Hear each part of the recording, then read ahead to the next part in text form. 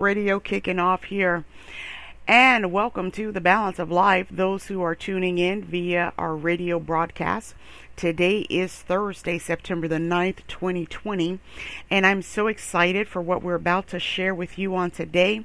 We are in the final of this 3-day revival. I heard in my spirit on yesterday that it was a revival, and what we're going to share with you today is the ending portion of this revival. We're going to just hone in on continuing to talk about the authority to represent.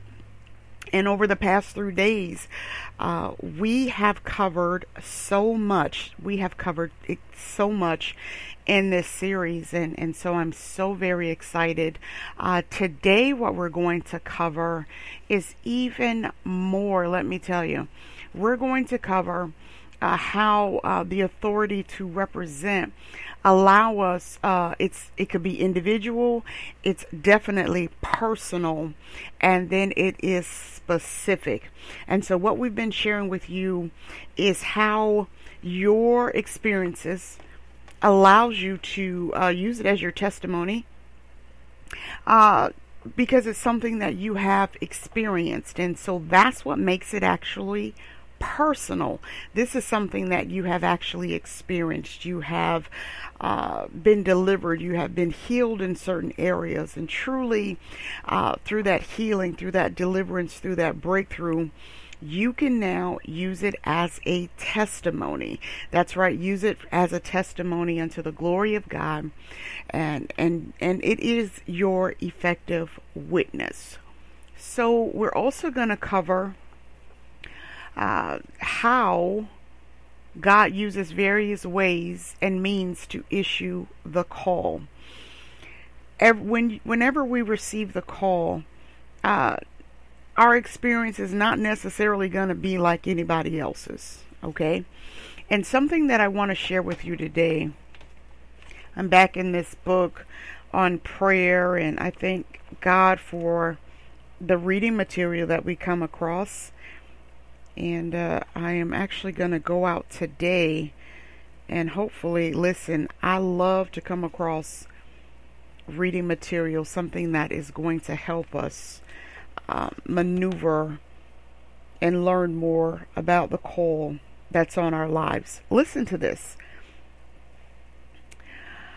In 2 Corinthians, the 10th chapter, this is one of my favorite areas of scripture, let me tell you. The weapons of our warfare are not of the flesh, but divinely powerful for the destruction of fortresses. We are destroying speculations and every lofty thing raised up against the knowledge of God, and we are taking every thought captive to the obedience of Christ. Now that is a different translation, but you get to see me actually work today. It's my Friday, can you tell? All right, let's look at the King James Version of 2 Corinthians 10.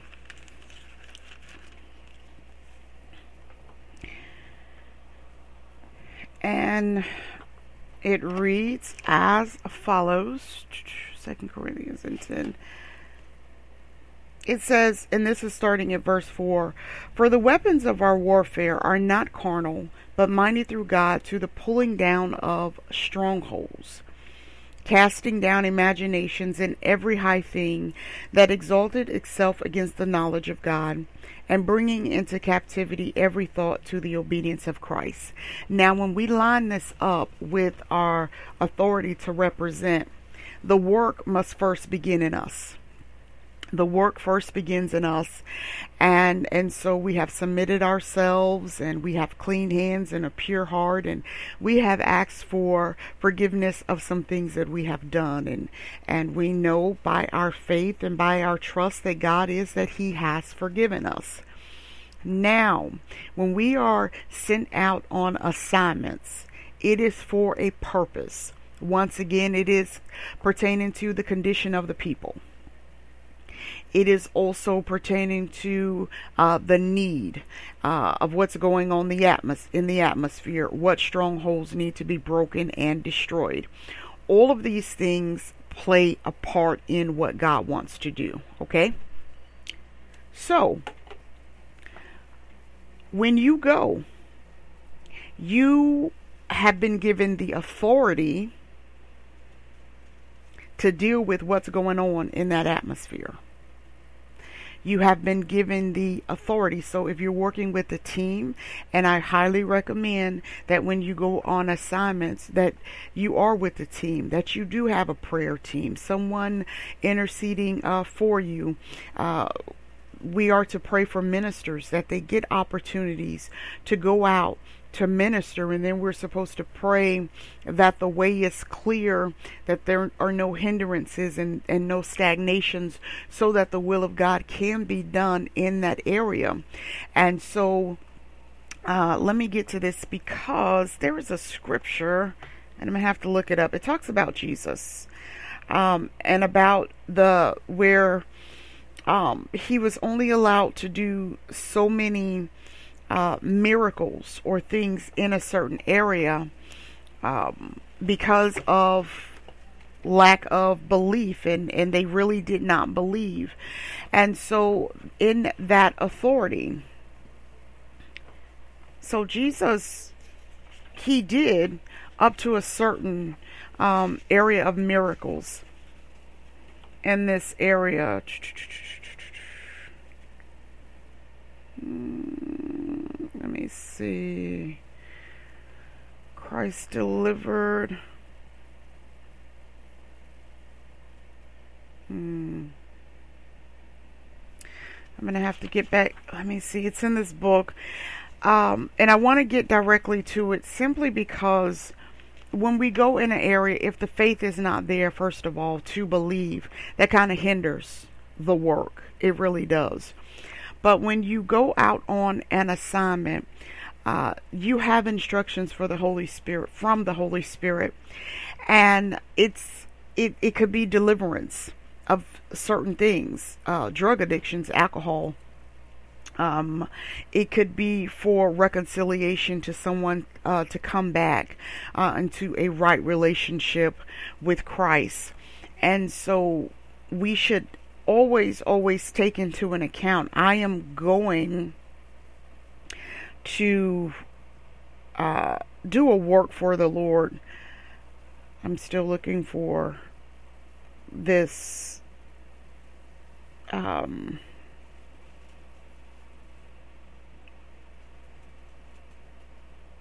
still looking for this for the scripture text, because I want to definitely dive into it. And it was in the area of his hometown. So let's take a look at Matthew 13:58. Let's take a look at that. Matthew 13:58. All right. And I want to look at, there are all these translations, and I have no problem with that, but I like to get specific. All right. And let's start at the first verse. It says, the same day Jesus went out of the house and sat by the seaside, and great multitudes were gathered together unto him, so that he went into a ship and sat, and the whole multitude stood on the shore. And he spake many things unto them in parables, saying, behold, a sower went forth to sow, and when he sowed, some seeds fell on good ground. When we go, we are definitely we're definitely going to sow on good ground. I want to get down to a certain area. Let's go down to 15. It says, for this people's heart is waxed gross. They came, some of them came because they heard of the miracles, and they wanted to exemplify that, but they really didn't have any faith. They were just there to be there. Mark 6:5 really zones in on it, where it says, And he could there do no mighty work, save that he laid hands upon a few sick folk and healed them. And he marveled because of their unbelief, and he went around teaching the villages. So it wasn't that he could not perform or do. It was because of their lack of faith. And so in that instance, he was sent to do a work, but because of their lack of faith in the area, he was limited. We're going to experience that sometimes. It has nothing to do with you, as long as you are obedient to the will of God and that you are well equipped in your whole armor to go and do what God has called you to do. That is first and foremost. Make sure that you are doing the will of God. Follow his instructions. Make sure that you are prayed up and that you are consecrated to go and do this assignment. So the word call comes from the Greek word kalis, a forensic item or term meaning to summon to court, with the idea of giving an account. The word does not emphasize a call to service, but a call to accountability. So let's take a look at 1 Corinthians 9:16. The call to accountability goes hand in hand with the authority to represent. We are held accountable on how we represent the kingdom of heaven.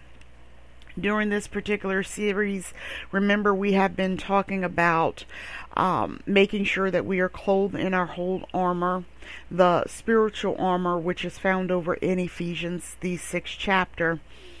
Making sure that we have clean hands and a pure heart, no hidden agenda, and no schisms, no isms.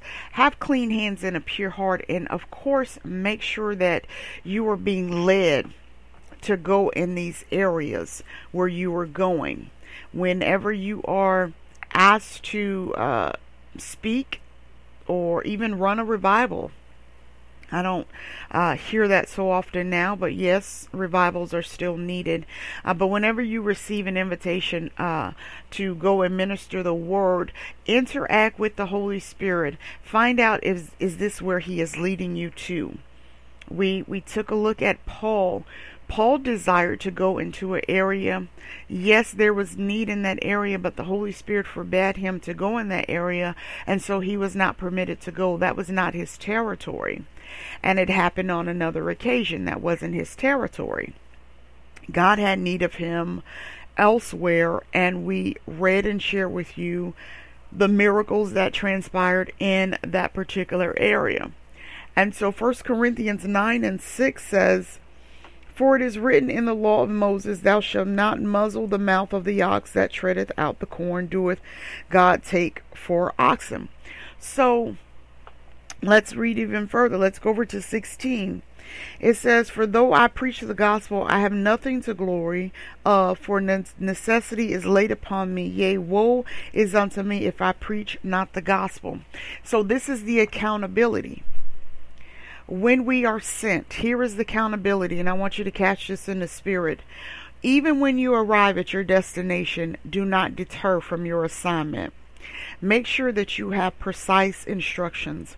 Some of the instructions that you're going to receive, you won't receive them until you get to your destination. All you know is, yes, God has a need for you to go into a certain area, and you go in that area. And stay in the presence of the Lord, and he's going to release more instructions unto you for what is needed in that area. The word that you've been studying, the Holy Spirit will reveal unto you certain aspects of this ministry assignment. But do not deter. Even when you arrive, do not be pulled and shifted from your assignment. Move according to the Holy Spirit.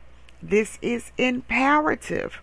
so that deliverance can take place, healing can take place, restoration. The unbeliever can now become the believer so that God's will can be done in that area. Remember, God will send his vessel to a place according to the condition of the people and the need of what he wants to do. And so if we deter from what he has instructed us to do, then his will is hindered. Lives are at stake. Souls are at stake when we do not do what God calls us to do precisely. Oh, I thank God for this 3-day revival, because we are sharing a lot, and I pray that you are taking it in and it is helping you in your walk. Now let's take a look at it says this call can be known. The call can be known, for which I am appointed a preacher and an apostle. And that is what Paul is saying over in 1 Timothy 2:7. So there's no reason to hide while you're there. I'm not talking about boasting. But if you have an assignment to go on for the Lord, by all means, let it be known. The King James Version says, whereunto I am ordained a preacher and an apostle. I speak the truth in Christ and lie not, a teacher of the Gentiles in faith and verity. So he is establishing who he is. We must know who we are. When you go on an assignment, two things are happening. You have identified and accepted your role in God's plans. And the other thing is that he has found you faithful and obedient to send you on an assignment. But you cannot go if you are having an identity crisis and you don't know who you are. You don't know what area of ministry he's called you to. You don't know who you are. So, if you don't know who you are in Christ, if we don't know who we are in Christ, how are we supposed to help those identify who they are in Christ? He said, be ye holy, for I am holy. Yes, he did. But there is a mantle, there is a call upon your life. There is one of the ascension gifts, or you operate in one of the spiritual gifts, but you must know that going on this call. When he calls you, let me read that definition. The word call comes from the Greek word kalis, a forensic meaning or term to summon to court with the idea of giving an account. The word does not emphasize a call to service, but a call to accountability. And so if he called you to go on an assignment, it carries the weight of accountability. What is your mantle? What is a spiritual gift in which you are going? If you have been elevated to the ministry gift or office of an apostle, what are you going to do? Look up and learn about what an apostle does. Now, one thing for sure is the writing of scripture has already been done. So that area of an apostle is not going to be repeated. All scripture has already been written.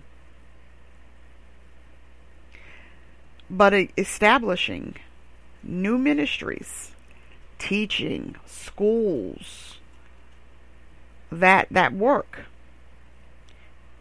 If it's in the prophet, know that the prophet walks with the apostle. The prophet is going to see past, present, and future. They walk in order. Correction. If you are a teacher, what is it that you have to teach? It's an accountability. Not just, oh, I've been called to this and that's it. You ain't doing nothing with it. There is accountability when you are called. All right. So here's the principle. The specific call of God can only be discovered and realized as one is cooperating with God to fulfill the general call of God. Let me read that again. The specific call of God can only be discovered and realized as one is cooperating with God. Cooperate with Him. That also takes us back to Romans 12:1.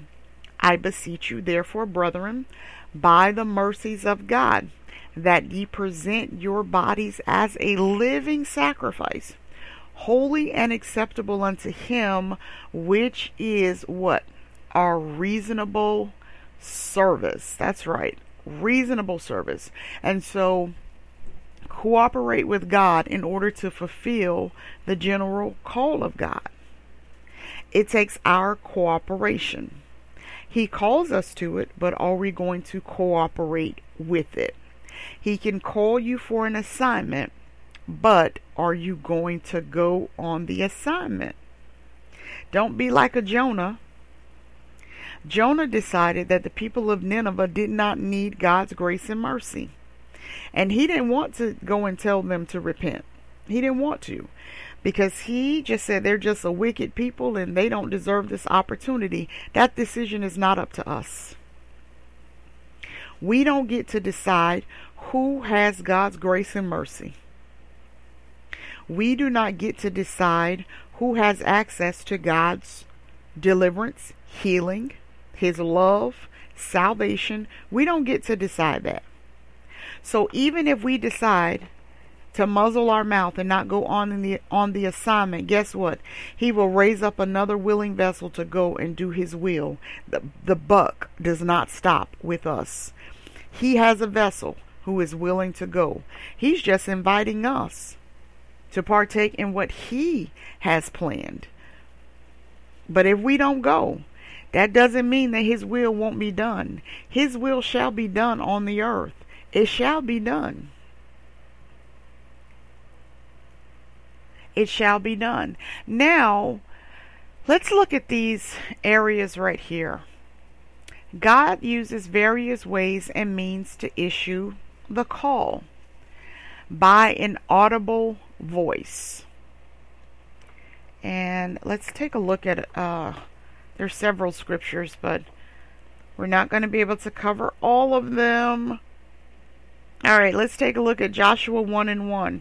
This is a call that Joshua received. Now, after the death of Moses, the servant of the Lord, it came to pass that the Lord spake unto Joshua, the son of Nun, Moses' minister, saying, so he spoke to him, Moses, my servant, is dead. Now therefore arise, go over this Jordan, thou and all this people, unto the land which I give to them, even to the children of Israel. So Joshua received his call through audio voice.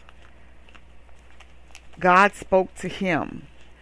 Another individual that God spoke to through a audio voice is one of my favorite individuals, and that is Jeremiah.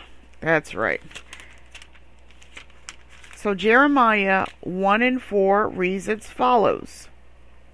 Then the word of the Lord came unto me, saying, before I formed thee in the belly, I knew thee, and before thou camest out of the womb, I sanctified thee, and I ordained thee a prophet unto the nations. That's when he received his call. And of course, we mentioned Jonah. That's right. So these individuals received a audible call from the Lord. Now, let's take a look at by vision. Okay? By vision, the prophet Isaiah received his call. I believe we shared this yesterday, and it's over in Isaiah 6. it says, in the year that King Uzziah died, I saw also the Lord sitting upon a throne, high and lifted up, and his train filled the temple. Above it stood the seraphims. Each one has 6 wings. With twine he covered his face, and with twine he covered his feet, and with twine he did fly. And one cried unto another and said, Holy, holy, holy is the Lord of hosts. The whole earth is full of his glory. And the post of the door moved at the voice of him that cried, and the house was filled with smoke. Then said I, Woe is me, for I am undone, because I am a man of unclean lips, and I dwell in the midst of a people of unclean lips, for mine eyes have seen the King, the Lord of hosts. So through vision, Isaiah received his call. Paul received, remember Paul on the way to Damascus? He was in a trance and he saw in a vision. Also, he heard the voice of the Lord calling him. By a dream, Jacob, which is found over in Genesis 28. So as you can see, there are several areas in which we receive the call. Joseph received the call by a dream, by a I want to say, Isaac and Abram, they heard the voice of the Lord. They received the instructions to move and go. Moses, Gideon, and Zacharias experienced by a angelic visitation. By prophecy and the laying on of hands, Paul and Timothy, and by the inner conviction and witness of the Holy Spirit.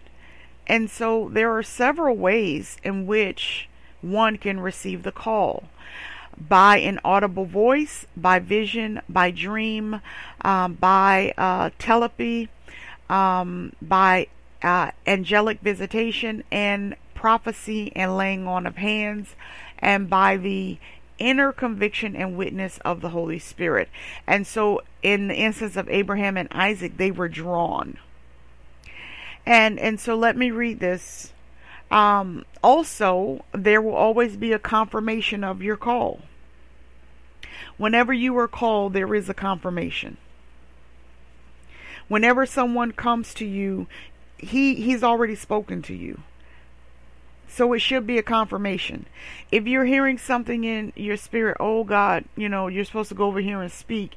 If you're hearing it for the first time and he has not spoken to you about it and put it in your spirit, I encourage you to go into prayer to seek the counsel of God to reaffirm these instructions. Don't move in prematurely, and once again, do not move according to the flesh. And listen, once again, there is always a confirmation of your call. The Holy Spirit bears witness with our spirit through the peace of God. Leadership over me bears witness. The gifts and graces in my life bear witness. The people of God bear witness. The prophetic ministry and the laying on of hands bear witness. Circumstances, open and closed doors confirm the call. Amen. So I pray, listen, these past 3 days have been absolutely phenomenal. And I am looking forward to our next. I don't know. I'm going to go into prayer and see what God is saying to us about our next session. This is actually also an extension from the College of Ministry and Mentoring programs that we offer. You can visit us on our website at www.angelfergusonministries.com. You can check out the courses that we offer, the length of time, the workbooks. And so this right here is a huge portion of what we teach concerning the fivefold ministry, being sent, hearing from God, knowing the voice of God. I pray that what we have shared with you has been food unto your soul and an enlightenment unto your path. And listen, I'm still praying for you. I'm praying that the gifts that have been bestowed upon you from our Heavenly Father are discovered. They are developed and cultivated so that they can manifest. I'm praying for you without ceasing. Know that we love you. Stay encouraged, encouraging others along the way. Once again, today is our Friday. If the Lord prolongs his return and he allows us to, we will be back on Tuesday. That is our day of intercessory prayer. We will be back at 12 o'clock Tuesday for the kickoff of intercessory prayer. Know that I love you. Have a blessed day, everyone. Listen, put God first. Put him first in everything that you do.